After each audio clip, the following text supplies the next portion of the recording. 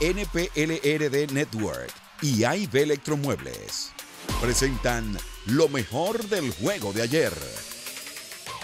3-0, a 180 ERA in 25 innings, a strikeout rate which is about 12% higher than the Major League Baseball average. Swing and a miss. Outside pitch, he gets the call.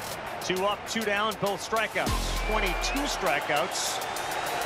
Now 23, strikes out the side in the first.